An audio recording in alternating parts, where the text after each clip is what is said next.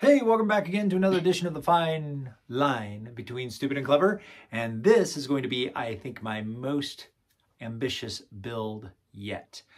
Since I completed my epoxy guitar, I have thought of all kinds of interesting things to do with epoxy. And the big idea I had was combining a wood body guitar with epoxy inside of it and also some internal illumination. This is the logo for my band that I have been honored to play with for about the last 8 years. In short, we are a bunch of middle-aged dads that play cheesy rock and roll cover music, and we use all the crutches we can, including shtick and costumes. And our logo has been a big part of that too. We put our logo on everything. We put our logo on the drums and on speakers and on all kinds of stuff.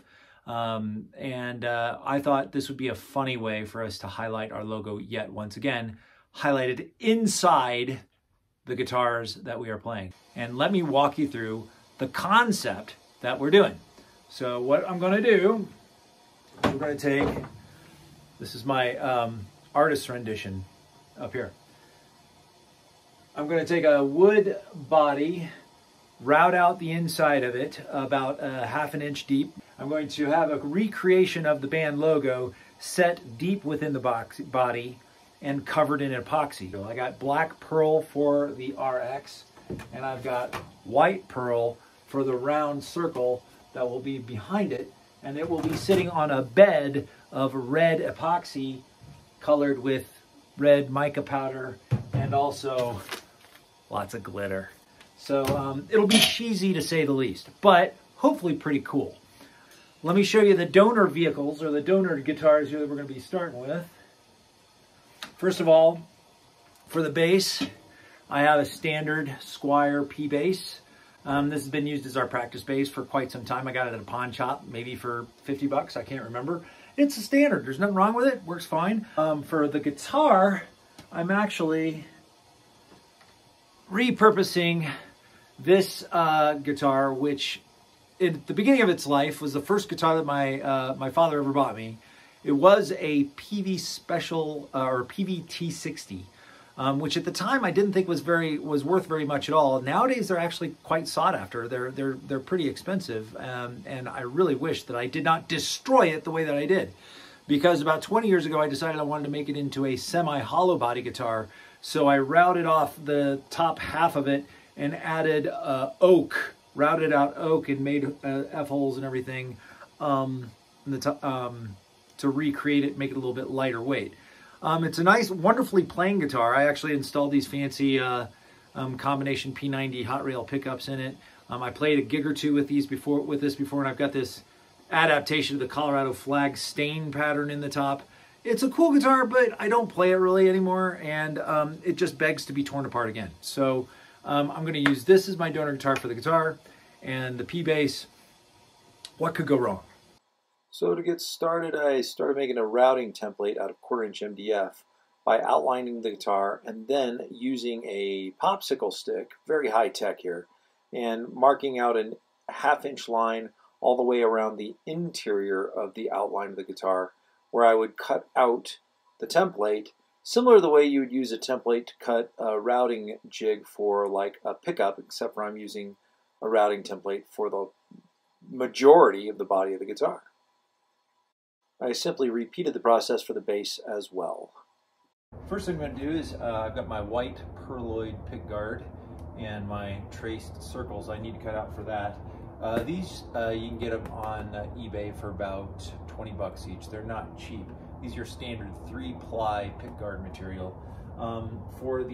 So the circle is going to be white perloid. For the RX that goes internal, I got these 3M adhesive black pearl acoustic guitar adhesive kind of things. These are smaller and pretty cheap. These are only like 8 bucks each.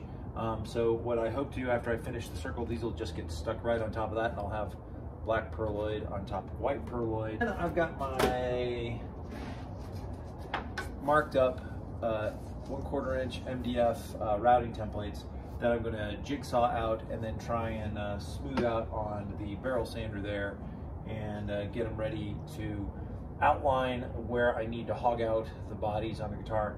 I've got a 1.5 inch Forstner bit that's not in the drill press yet. That's going to be the next step, and see if I can remove as much of that material from the inside of the guitar bodies as I need to. And I also need to figure out the exact depth, how deep I'm going to go. I haven't figured that out yet, so stay tuned. Okay, I got my routing templates done and smoothed out. I like them a lot. I also have to account for the body contours of the bass. The guitar is very flat, which is not a problem, but the top body contour of the bass I have to account for because I can't route down into that, otherwise it's not going to be even. So after a little bit of calculation and accounting for the body contour here on the back side of the bass, I'm going to shoot for a depth of 3/4 inches, which is the same depth as the pockets for the pickups here. I'm starting with my 1 inch Forstner bit on the drill press, and I've got it set up so that the terminus of the drop lines up exactly with the bottom of the pickup cavity. We're gonna give it a shot, see how it goes.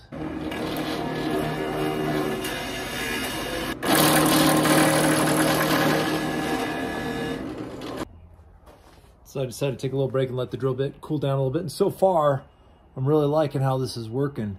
It's leaving a very cool pattern on the bottom of the tool too. I'm gonna continue with a 1 inch bit to get around the edges, the closest to the edges I can, and then I'll get the larger bit to get the center section out. That should go a little bit faster. Well, that took a while. Now the sun's almost down, but I managed to get the bass body all hogged out pretty easily. I'm really glad I thought of not trying to extend beyond this body contour, because then when I was filling the epoxy, there'd no way it'd be level. So unfortunately, it's going to have a little bit of asymmetry here. And aside from the tight areas in the horns and in the corner here, I got most of it pretty cleaned up. The rest will be done with the finishing bit on the router. So after hogging out the guitar body, you can now see how absolutely destroyed this guitar body is, which is why it makes it perfect for this project. But you filled this whole space with epoxy. I think this guitar would just be too unwieldy and super heavy. I also got to figure out a way to clean up the back cavities so that I can get this to paint quality. Okay, so I'm done routing out both the guitar and the bass, and I'm pretty happy with the results. The bass seemed to come out really well, except for this area where the contour is. I had to kind of hand clean that up, but I'm not worried too much about that because that border is going to be sanded and blended in with the epoxy when I'm all said and done here, and I'm going to paint a straight line over that, so I'm not worried about that at all. I went ahead and hogged out the rest of what was the central area of the guitar, and I figure that was the easiest way to do this. I'm just going to build an insert that will go down into the body here to raise the level of it. But I'm going through great lengths to salvage this body, which if I were doing it again, obviously I would just take a new body or even build a body blank for it. But really good day's work today, and moving on. So by taking the top bearing off of the drill bit, or the router bit here, I was able to run it around the base of the recess and create a recess for the light strip, the LED light strip that'll be underneath the guitar. I would rather the lights not be directly visible through the epoxy, but shining through the epoxy. So this was a nifty trick. I'm going to do this on the other guitar as well. Okay, so after quite a bit of Bondo wood filler, I have managed to fix the body of the guitar, including filling the spaces and the old cavities, and filled the gaps. Got it sanded down pretty well, and a lot of the nicks and things repaired that I did with the router. For the bass, I just sanded the body down to take the shine off of it, so it'll take primer pretty well. And the next step is a Rust-Oleum sandable automotive primer to prepare the bodies, namely the backs of the bodies, before I think about doing any epoxy. So I primed up the bodies, and I shot a bit of red spray paint under the ledge of the insert there. Took a few measurements so I knew where to route out the cavity for the pickups.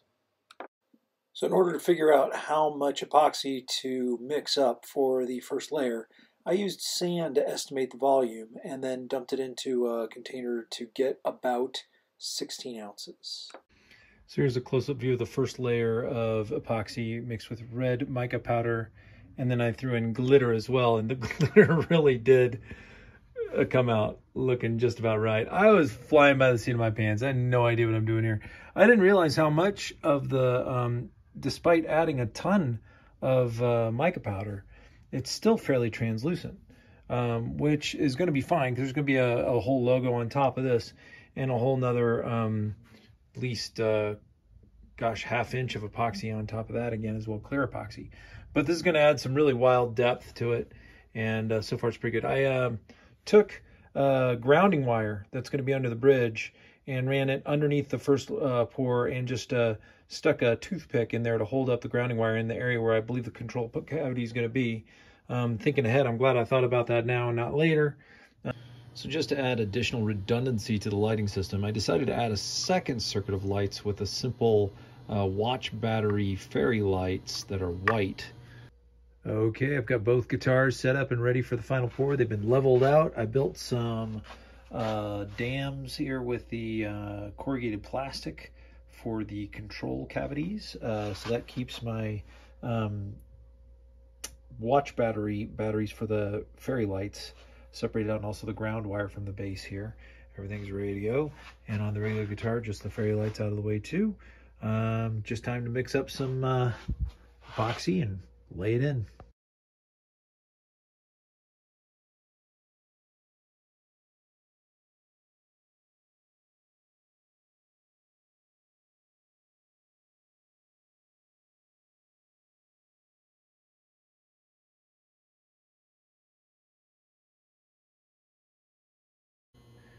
So here's what I get for using the cheap LEDs that I used. I did put the fairy light strips in as a redundancy because I was afraid that this might happen, but this is what the LED lights look like on the guitar, and which is pretty cool. It does all the LED stuff with all the different colors.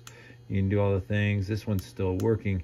However, the one on the bass guitar completely stopped working. So I think there's something about being in the epoxy that disconnected the connections or something. So I'm a little bit upset about that, but at least I still have the white light, fairy lights in the bass. And these are working for now in the guitar, but I don't expect them to last very long. So looking carefully at a tangential angle across the top of the epoxy, you can see where no matter how level you get it, there's going to be areas where as the epoxy cures, it pulls back from the edge, and it's going to need a good effective level sanding before moving forward with it. And it's also got some kind of just general ripples in it, which is interesting, but I didn't expect it to, I fully expected it to require that. So I'm working with 80 grit here with the level sanding, and I learned in my first epoxy insert guitar that getting a complete and total level sand all the way around is imperative to a good finish later on when you polish the epoxy. So here on the lower horn here, I've gotten that pretty even all the way across. You can see up here on the upper horn, I still have to sand down the wood quite a bit to get down to the level of the epoxy, and I'll keep working that down. Plus up here on the upper bow and lower bow, it's the same thing. Still working on it. Huge professional tip here. The dam that I made for the base, I wrapped in a simple layer of duct tape in the bottom, and it separated very easy from the epoxy, and it didn't leak at all. I could take it all out in one piece, whereas on the guitar, the whole thing got sucked up and shredded with the epoxy. So wrap your corrugated plastic in duct tape. It'll separate from the epoxy. So here's the level sand of the bass guitar. And with all that trouble I made to create a ground wire to go through to the cavity, I actually sawed it off accidentally with the sander. So I got to refigure out that situation for a grounding wire. And the other funny thing is there's no defects in the epoxy except for almost in the same place. And the regular guitar got a tiny little bubble right there. And I'll think about putting some super glue in that. But so far, I got it all down to bare wood, all around the edges. It's completely flat, completely level. This will polish up nicely. So I got the routing done on the bass, and I made a few mistakes. The pickup cavities are not exactly perfect, but I'm not going to beat myself up over it. And I managed to get the control cavity routed out without cutting the wires to the lights, which is great. I did lose my ground wire, so I'm going to have to replace that. So fortunately on the base, I was able to dissect out the wire for the grounding connection to the bridge down into the control cavity. Fortunately, the fairy lights still work on the inside. Now it's time to polish up the top and get it looking pretty. I mounted up the neck so I can check the alignment and placement of the bridge for the right scale length. And now I've got to get out the drill press and drill the posts for the bridge.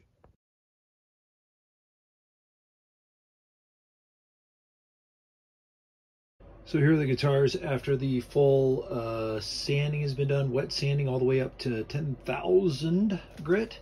So the finish is pretty nice. The outside finish is really clear. It's getting a nice reflection off it. Now it's time to buff it up. I'm going to use a polisher and some simple rubbing compound, automotive rubbing compound here. And then I'm going to use an automotive polish as well to give it its final shine.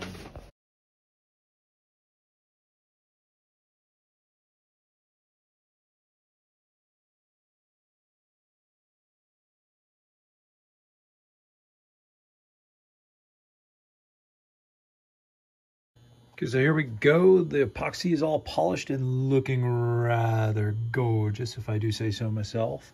I'm very, very pleased with the outcome right now. Next, it's time to finish the outside and the backs of the guitars, and I'm not going to do a lot of videotaping of this, but here's what I'm going to use. I'm going to finish up the priming job with a sandable 2-in-1 filler primer. I'm going to put down a base coat of bright red. Then I'm going to add probably a whole can of glitter, red glitter around the edges. And then I got this triple thick glaze. And then I'll probably buff that out with a wet sand and a rubbing compound for the end of it too. Then it's all about wiring it up. So I realized I spent way too much time making the videos for these guitars, but here they are in their finished products. The blinking LED light attempt failed miserably. I was never able to reconnect the broken lights, but I was able to at least salvage the fairy lights, the white lights that are still in the guitars. Here's the bass.